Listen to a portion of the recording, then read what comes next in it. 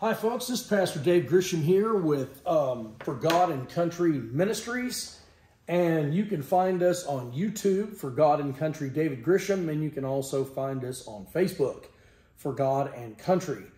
Today, I wanted to talk about some of the myths that are surrounding Christianity. I have 14 points to go over, but this is too much for one video, so we're going to divide this up into points 1 through 7 today. And the title of this message is going to be called, If, the Biggest Little Word in the Bible. If, the biggest little word in the Bible. If is a conditional word. If you do this, then God will do that. Or if you believe this, then this is what will happen. It is a conditional word, and it's very important in Scripture. And it can be used to dispel a lot of the myths that are surrounding Christianity and a lot of myths that even so-called Christians believe because they choose not to read their Bibles. You've got to actually read your Bible to know what the Bible says. You have to actually study the Bible to show yourself approved so that you can have the knowledge of God and you will not perish for lack of knowledge. So, let us get started in clearing up 14 myths about Christianity by using the word if, the biggest little word in the Bible. Now, if you want to contribute to our ministry today, you can contribute to a Cash App, and it's $ for God and Country Dave. $ for God and Country Dave. We ask for donations only here. We don't ask for them on the streets. We ask for them here so that you might help us fund our ministry on the streets as we preach the gospel of Jesus Christ all over the United States. So, point number 1, some myths about Christianity. Number 1, the number 1 myth is Jesus is a friend of sinners. Jesus is not a friend of sinners. There is no scripture in the Bible that says Jesus is a friend of sinners. There's even a song, a Christian song out called Jesus, Friend of Sinners. And it just is not true. Jesus lays out in Scripture the condition for friendship with Him. Jesus is not a friend of sinners. He is a friend of saints. And here's what He says in John chapter 15, verses 13 and 14. He says, "Greater love hath no man than this, that a man lay down his life for his friends." So the greatest love that you can do is to lay down your life for your friends, is to lay down your life for someone else, to give up your life to save the life of another. This is the greatest gift you can give because you're giving up basically everything. You can give away your house, but not your car. You can give away your car, but not your land. You can give away your everything but your retirement. But if you give away your life, you're giving everything you have. Okay, this is what Jesus did. He gave up everything. He gave up His very life so that sinners might be saved. He gave up His life. But He says this in verse 14, "Ye are my friends if you do whatsoever I command you." If you do whatsoever I command you. You are only a friend of Christ if you do everything He commands you. And that excludes sinners. This is talking about people who are saved, people who are obedient to Christ. If you do everything He commands you, then you are not a sinner, you are a saint following Jesus Christ, and He is Lord of your life. You have accepted His authority in your life, and you are obeying His authority in your life. That makes Him your friend. You are not a friend of Jesus if you are not obeying Jesus. If Jesus is not your Lord, He is not your friend. Okay? That's myth number 1. You must be an obedient servant of Christ. He must be Lord of your life before He can be your friend. He's not just a friend of sinners. He's a friend of saints. Number 2, God forgives everyone. And for this one, we have to turn over to Matthew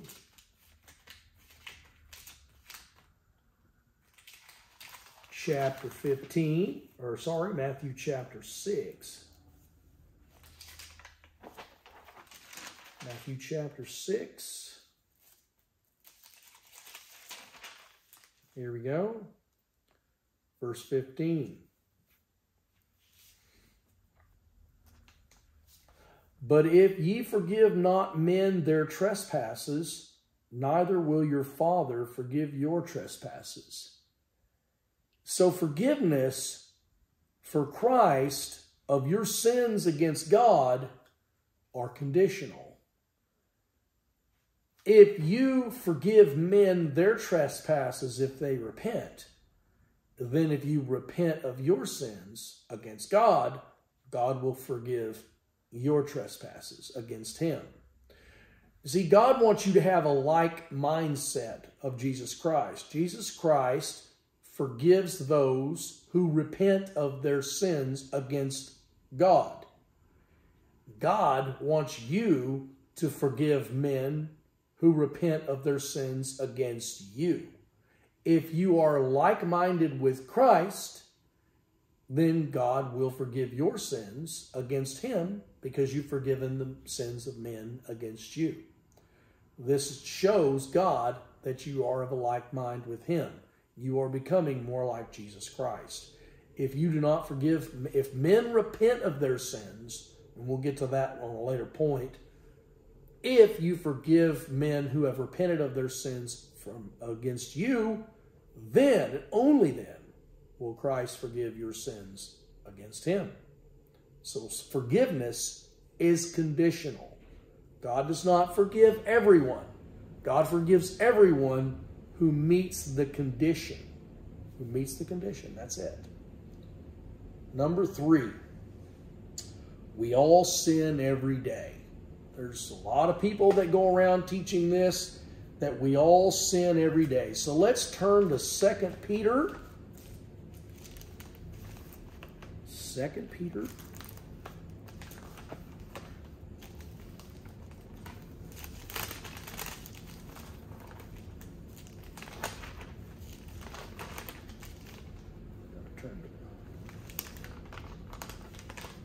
Second Peter chapter 1, verses 5 through 10. And let's read those. Because, you know, you're going to have to, you can't just believe something because it sounds good to you or because it tickles your emotions. You can't just believe whatever you want to believe about Christianity. The standard for Christianity is set forth in the Word of God. This is the standard. You know, you can't just decide to be an electrician or a plumber and just wire something up the way that you feel like wiring it up, or plumbing something in the way you feel like plumbing it. Whatever's easiest for you, whatever's most convenient for you, whatever satisfies you at the moment. Because your plumbing won't work, or your electrical work will burn the house down. You've got to abide by certain standards by which you do these things. So your standard for Christianity is set forth in Scripture.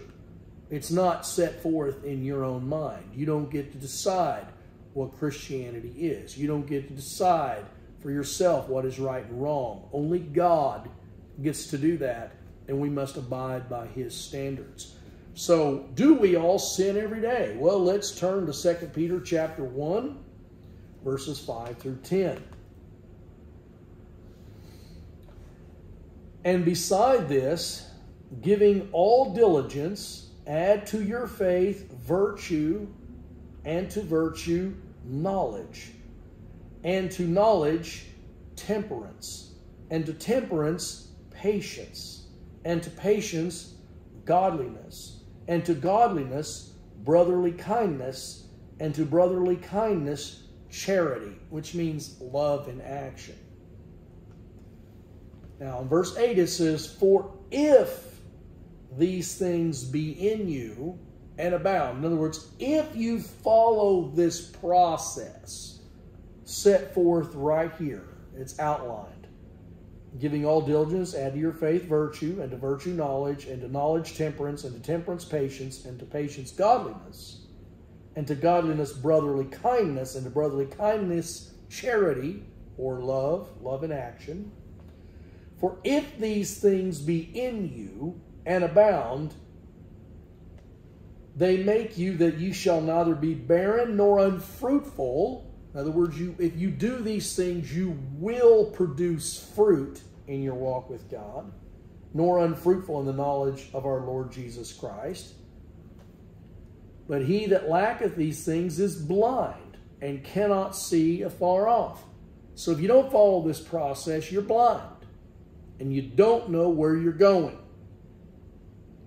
And hath forgotten that he was purged from his old sins. So this is talking to Christians.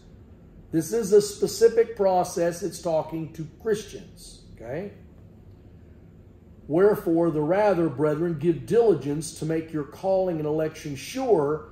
For if, there's that word if again, if ye do these things, you shall never fall.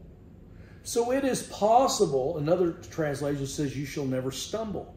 So it is possible to not stumble and not sin. You don't have to fall. That means you don't have to walk in sin every day. If you walk in sin every day, it's because you're not following this process. If you're not following this process, you're not walking with God. That's what it says here. Because if you're not following this process, you will be barren, you will be unfruitful.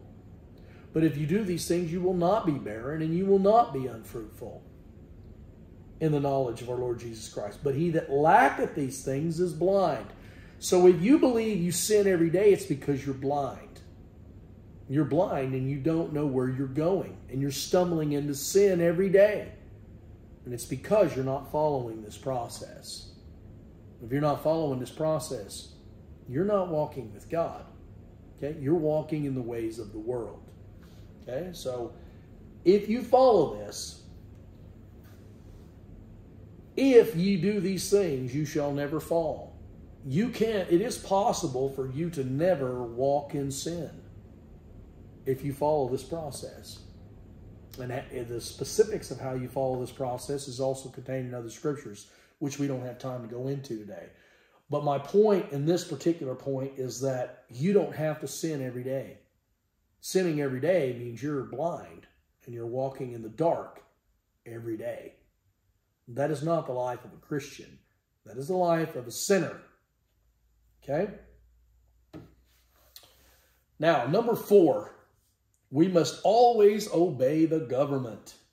We must always obey the government. There are some people that have decided that we must always obey the government, and we must always obey when they tell us things like, we have to wear a mask, or we have to take the vaccine, or we have to do these things all the time. No matter what the government says, we are commanded to obey the government.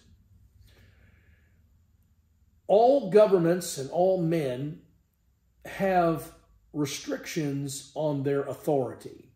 God has no limitations on his authority, but man's authority is always limited. As a husband, I have limited authority with my wife. As a father, I have limited authority with my children. If I were in the governing authorities, which I used to be in law enforcement, I would have limited authority over what I could do to people or tell people what to do because my authority is limited.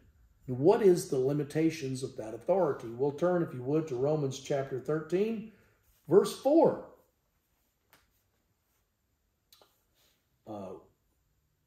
Romans chapter 13, verse 4.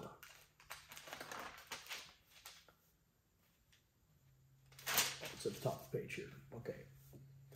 For he is a minister of God to thee for good. If you're a government official, you're a minister of God for good. Not for evil. For good. That's the determining factor. Good by whose standards? The government standards? No, by God's standards. God determines what is good and evil.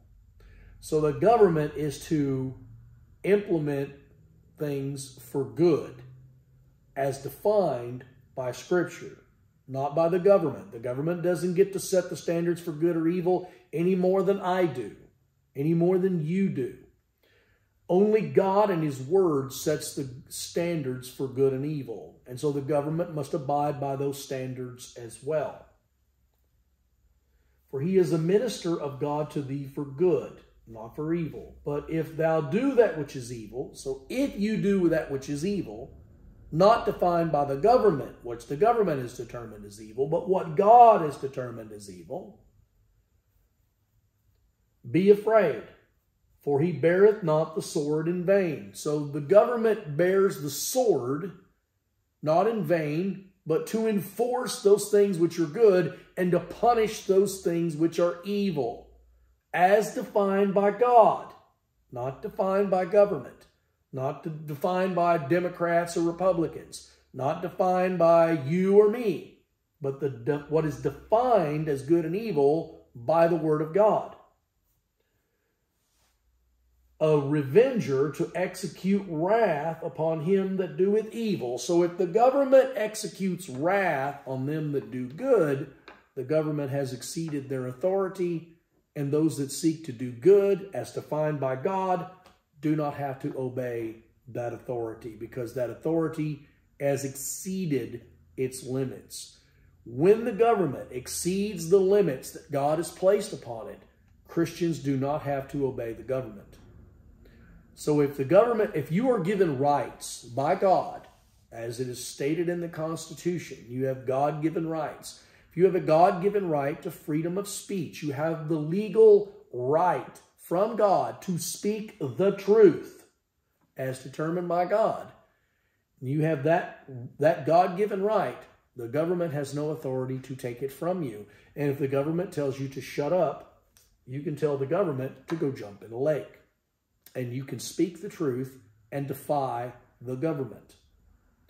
This is the only time we're permitted to defy the government, is when the government has exceeded its authority and goes against the Word of God. When it starts to punish those who would do good and lets those go who would do evil. So if the devil's always trying to make evil good and good evil, and then the government buys into that, into the definition of good and evil by the devil rather than of God, then the government starts to become corrupt and starts to do evil things. That evil government you are not required to obey.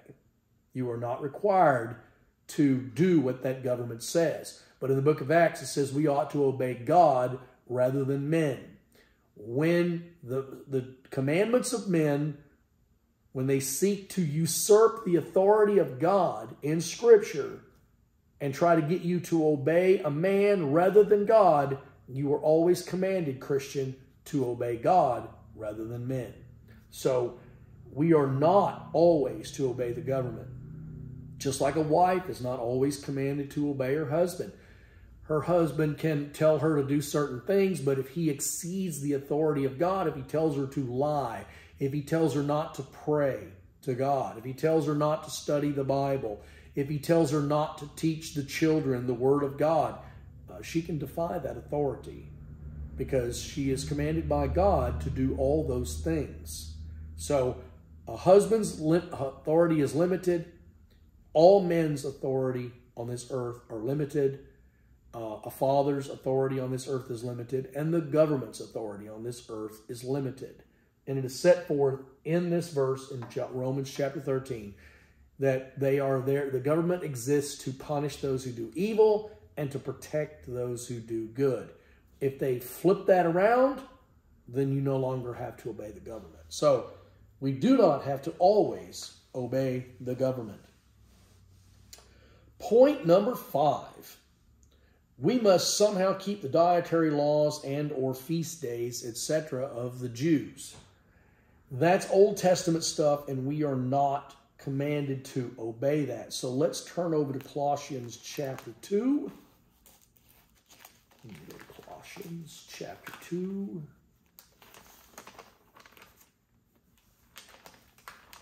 I'll find it in here. Colossians chapter 2, verses 20 to 23. Wherefore, if ye be dead with Christ from the rudiments of the world, why, as though living in the world, are ye subject to ordinances? If you're dead with Christ, or if you're dead with Christ, that is, if you're saved and you have died to the things of the world,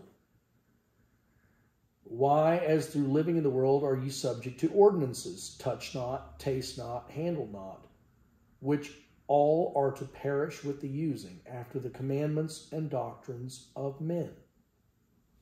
Which things have indeed a shew of wisdom in will worship and humility and neglecting of the body, not in any honor to the satisfying of the flesh. So what he's saying here is that if you are dead to Christ and you are alive in God's word, then don't worry about the shadow of things.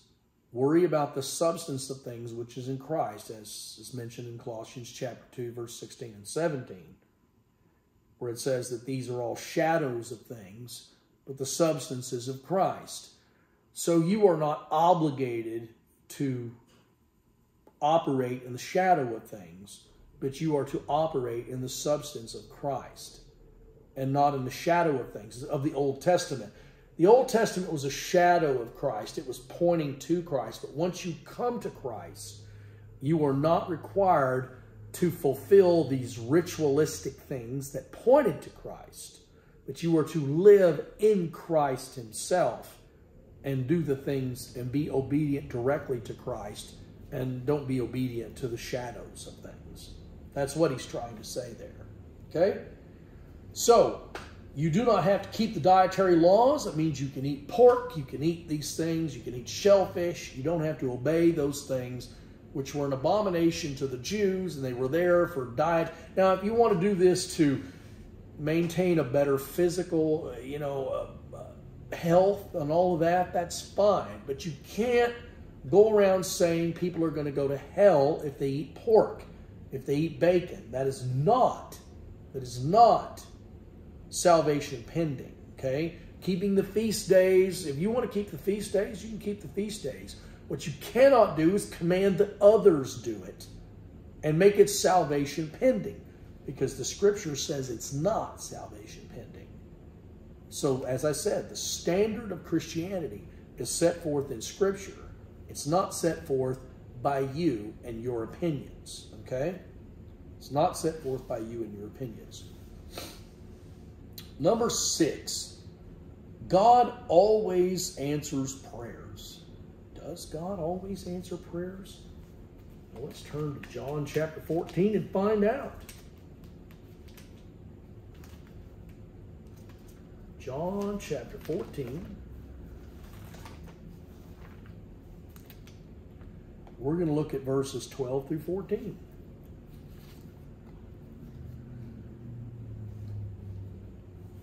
All right.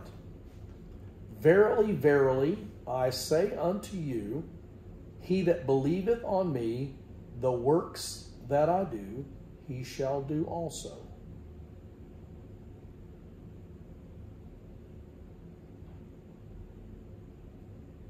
And greater works than these shall he do, because I go unto my Father. And whatsoever ye shall ask in my name, that I will do. That will I do, that the Father may be glorified in the Son. If you shall ask anything in my name, I will do it. Well, that sort of sounds like he's going to answer everything. But you got to remember, in verse 12, he says, Verily, verily, I say unto you, he that believeth on me, the works that I do, he shall also. And greater works than these shall he do, because I go unto my Father. You have to remember that that's in the context of verse 12, which means works. If you're doing the works of God and you're keeping the will of God, then of course you're going to ask in his name and he's going to do it, because God always provides for those that are doing his will in the world. For instance, if a man has a construction crew and they've got shovels and they're digging a ditch, he provides the shovels so they can dig the ditch because they're doing the work. He's not going to give a shovel to some guy on the street just so he can take it home and do work for himself.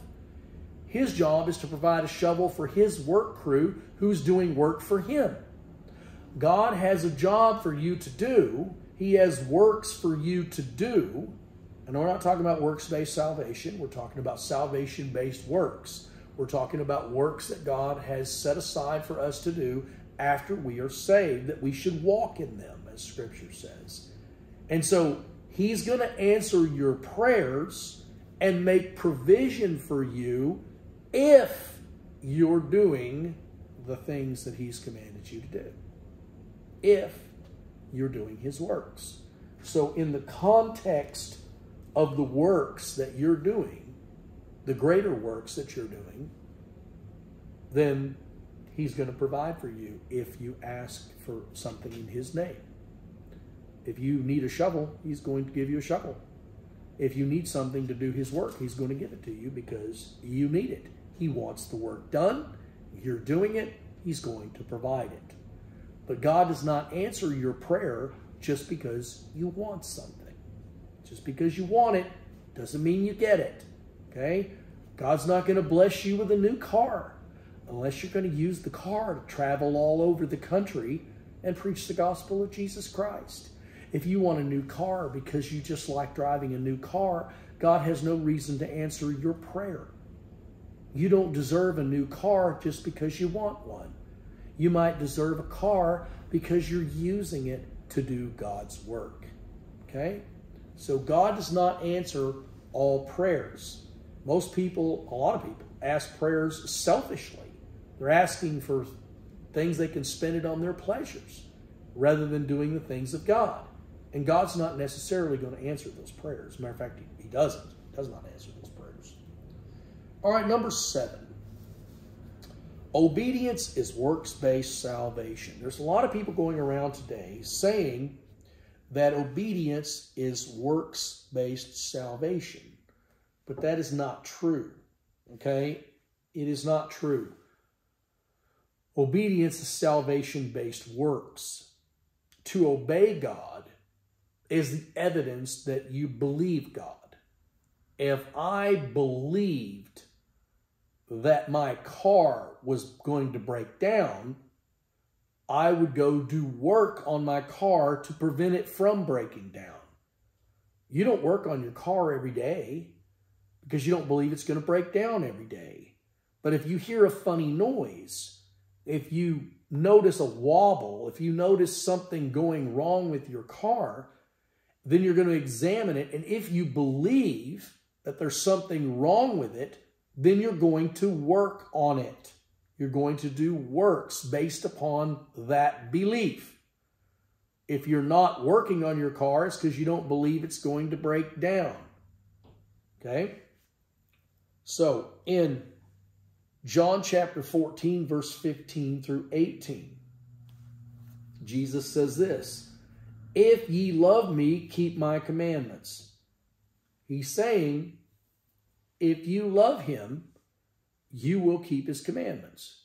You will obey him if you love him. That's what he's saying, okay? "And I will pray the Father, and he shall give you another comforter, that he may abide with you forever." Now, why is he sending you the Holy Spirit? To enable you to keep the commandments. That's why. And to comfort you when you have to face the world who will come against you because you are obeying his commandments. You see, you're either going to be an enemy of God and a friend of the world, as Scripture says, or you're going to be a friend of God and an enemy of the world. You're going to have enemies no matter what. Either God is your enemy because the world is your friend, or the world is your enemy because God is your friend and you're doing everything that Jesus is commanding you.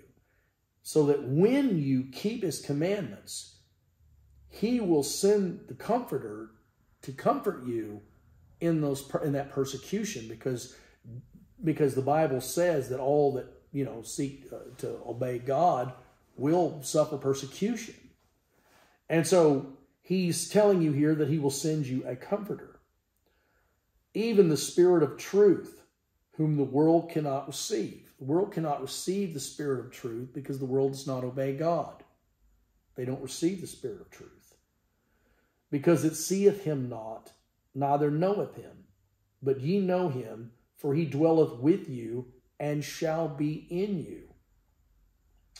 I will not leave you comfortless. I will come to you.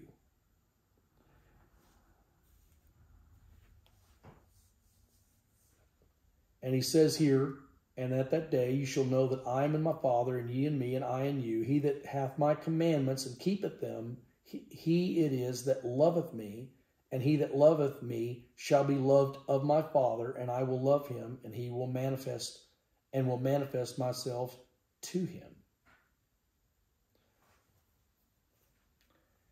And then Jesus says in verse 23, if a man love me, he will keep my words, and my Father will love him, and we will come unto him and make our abode with him. He that loveth me not keepeth not my sayings, and the word which you hear is not mine, but the Father's which sent me. So he's saying, if you love Christ, you will keep his word. You will obey him. And if you don't love him, you won't obey him. That word if is really big in that scripture. It's very conditional, and it's very clear. If you don't keep the commandments of Christ, you don't love Christ. It doesn't matter what you say. It doesn't matter what you claim you believe. I don't care if you go to church 6 days a week. If you don't obey the commandments of Christ, you don't love Christ. It's just that simple. If you do love Christ, you will keep his commandments. Obedience is a necessary component of salvation. It is the evidence of your salvation. Obedience is the fruit of faith. If you have no obedience to God, you have no faith in God. Your level of faith in God is directly proportional to your level of obedience to God.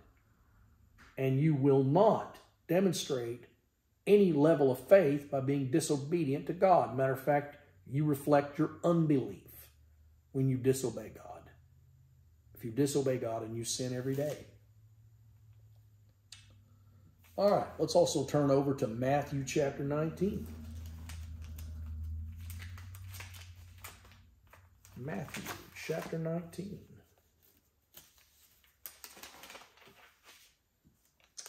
And we are going to go to verse 17. Matthew 19:17.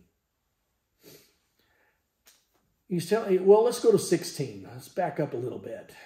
And behold, one came and said unto him, Good master, what good thing shall I do that I may have eternal life? So he's asking him, what can I do to have eternal life? He understands that there's a level of obedience required, because this is a reflection of your faith. So then Jesus says to him, and he said unto him, Why callest thou me good? There is none good but one, that is God. So in other words, if you're referring to me as a man, well, men are not good. But if you're referring to me as God, see, he's trying to get him to understand that if you think I'm good, then you understand who I am. But if thou wilt enter life, keep the commandments. If you want to enter into life, you must keep the commandments. Keep the commandments of God. You must obey God. And no one that disobeys God is ever going to go to heaven. You're not going to go to heaven if you don't obey God. Now, you can try to interpret that as works-based salvation, but it's really not. Because if you're truly born again, you're a new creature, a new creation. If you're born again, you will be a new creature, a new creation, and that new creature, that new creation will obey God. Because the old creation, the old person died with Christ, died to sin, and you're born again in righteousness. If you're not born again in righteousness, you're not saved. The person that is saved will obey God. That will be their new divine nature. You'll become a partaker of the divine nature, as it says in Scripture. And he saith unto him, which? Jesus said, thou shalt do no murder, thou shalt not commit adultery, thou shalt not steal, thou shalt not bear false witness. Honor thy father and thy mother, thou shalt love thy neighbor as thyself. So he's saying, this will be reflected in how you live. If you do these things, it will be reflected in how you live. And the young man said unto him, all these things I've kept from my youth. What lack I yet? In other words, is there anything that I lack? And Jesus went after the one thing in his life that was an idol. This young man was an idolater. You can keep all these other commandments, but if there is anything in your life that's more important than God, you're not going to make it, because you will always serve that thing above God. And what is that one thing with this young man? If thou wilt be perfect, you can be perfect. Well, not absolutely perfect. The minute you sin the first time, you blew perfection out of the water. But he means perfect in terms of mature in your obedience. Go and sell that thou hast, and give it to the poor, and thou shalt have treasure in heaven, and come and follow me. He told him to get rid of all his material possessions and give it to the poor, and then come and follow him. And the young man wouldn't do it. He walked away sad. That young man is going to go to hell if he doesn't do what Jesus said. He doesn't love Jesus. He just got through saying in the verses just right before that, if you keep this all in context, he just got through saying that if you do what I say, then you love me. And if you don't do what I say, you don't love me. He just showed right there that he doesn't love Jesus. So you must accept the Son to receive the Father. You must accept the Son to receive the Father. You must obey the Son to obey the Father. You must follow the Son to get to the Father. I am the way, the truth, and the life, and no one comes to the Father but by me. John 14:6. You must follow the Son.